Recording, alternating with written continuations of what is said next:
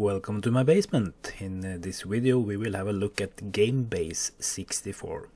So let's start out with what it is and what it's not. It's a database that strives to contain information about all C64 games ever created. It does not supply the games themselves because of obvious copyright restrictions. Abandonware, you say? Well, some games may be just that, but the database also contains information about games still on sale and released as late as 2022, when this database was last updated. So, how can you view the database? Well, there are two options. Either you view the information on their website, or you download all assets and use a frontend called GameBase to view the database locally on your PC. Let's have a look at the website first before we dive into the installation of GameBase locally.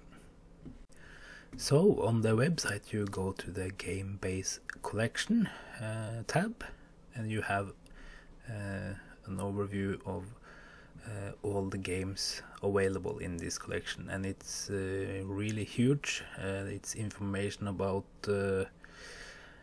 well, they say it's 29,000, but when I've been playing around with the data, it's 28,200 games, I think.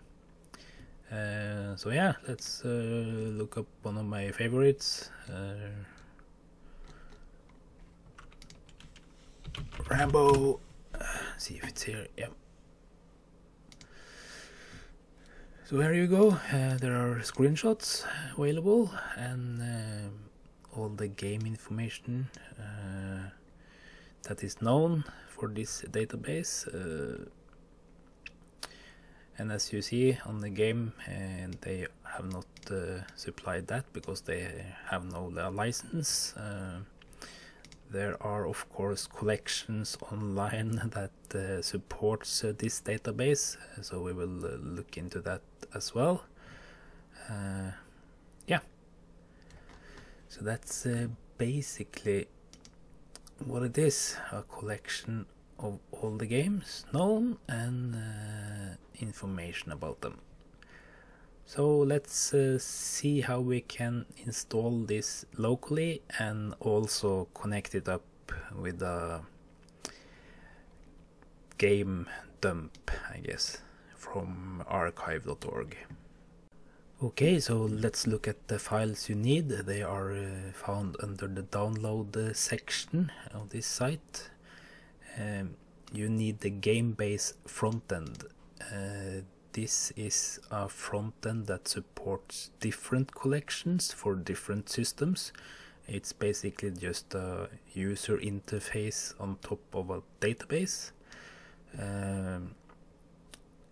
You will need the database itself, which is what this site really provides, I guess. It's the information about all the C64 games. You will need the screenshot pack. This contains all the screenshots that are displayed in the GameBase frontend when you navigate and look at games. You can also include the photos of musicians, and you can include some C or GameBase64 classic game sounds. I'm not recommending this. It's not the SID files, it's just different sounds when you navigate. So yeah, it's not for me, so I won't go into that, but we will look at how to install the front end, how to hook the front end up to the database, and the screenshot pack and the musician photos pack. So yeah, after you have downloaded all these files, you will have a directory with the files, of course. This is the GameBase frontend. This is the RAR file that contains the pictures of the musicians. This is the GameBase64 version 18, which is the last one, and this is the screenshot pack that correlates with version 18 of the GameBase64. So a word of advice before we start: if you have installed GameBase64 before and somehow failed you will have to use the uninstaller before you install it again. Yeah, let's get to it. Okay, so let's try to install this. We will put this in a folder called install files, I guess. Just move them there. Okay, so first we install GameBase. Oop.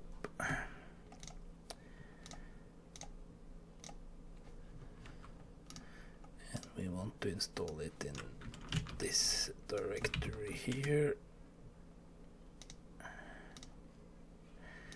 No start menu folder and no desktop icons. I don't need that. Okay, so if you go here, we see that GameBase frontend has been installed. Let's do the database next, the GameBase64 collection. So where we want to have that is the same folder as the GameBase frontend, and in the GBC version 18 folder.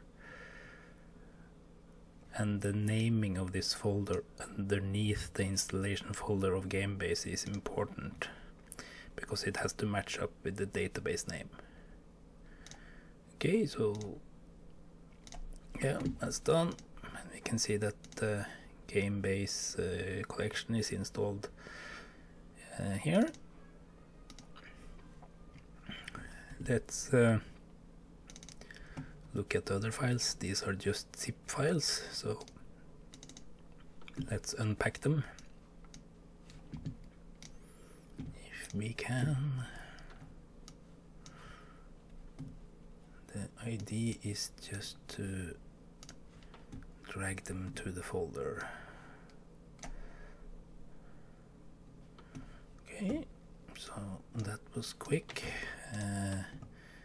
Now we come to the screenshot zip file, which is a lot bigger and contains a lot of small screenshots, so that will take a while to unpack, but let's just drag them over and yeah.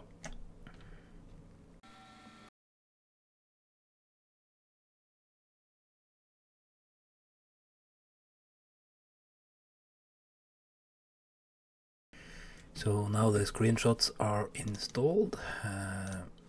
Let's launch GameBase and see what happens.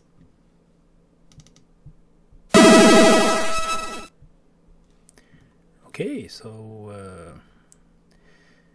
let's set up the emulators now with the wizard. Okay, so start Commodore 64, that's correct.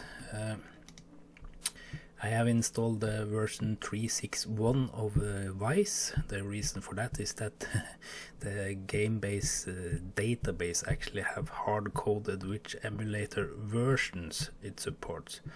So there are a set of Vice version it supports, and it does not support the latest.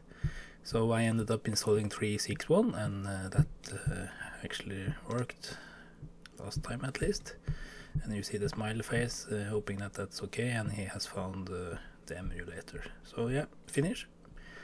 And yeah, that's I don't want to have it running on startup and looking for updates. Now we need to do one last thing, and then that is to tell the GameBase frontend where the pictures and photos of the musicians, and if you have the game collection, where the game collection is, and also the music files you can add. Okay, so this was the screenshots. So let's select the screenshot section. Pictures are screenshots and photos are the photos of the musicians. Okay, so now we have set up pictures and photos, and I have downloaded the game collection from archive.org. I'm not going to show you how to do it, but if you search you shall find. So let's see, games. So I've selected the games, the pictures and the photos. You can also set up the SID file directory. I have the SID files available as well. That's not it. It's the high voltage SID collection under C64 music. So that's that, but I haven't. I think you need to install some kind of player to play the SID files, and I haven't done that. But yeah, here you go. You have GameBase operational with all the information of the game and the screenshots, and yeah,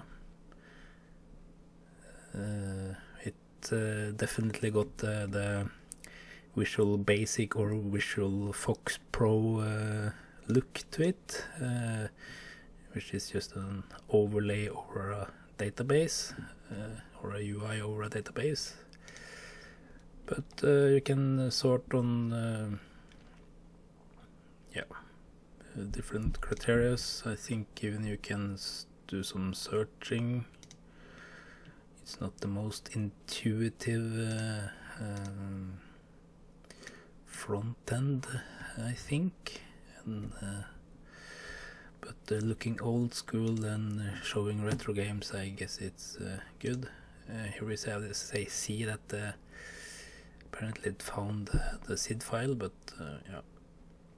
There is actually one thing else you have to do after you have told it where to find all the information. You need to go to Tools and verify available files. It will then go through the database and check that it has all the files it needs, game files, screenshots and so on. So let's just do that.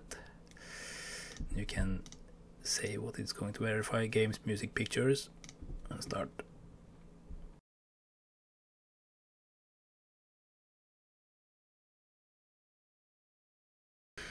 Okay, so yeah, it has verified the install. It's actually 133 tunes it didn't find in the high voltage SID collection, but yeah, everything else is there. And now we see that the play button is also available. So yeah, let's we can do the white dash, which is a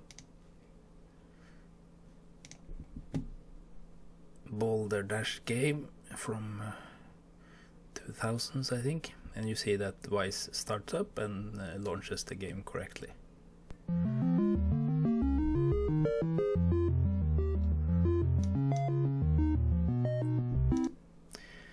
Yeah, that's it for this video. In the next video I will look at how we can use the information for the games and load them into my homemade retro game launcher.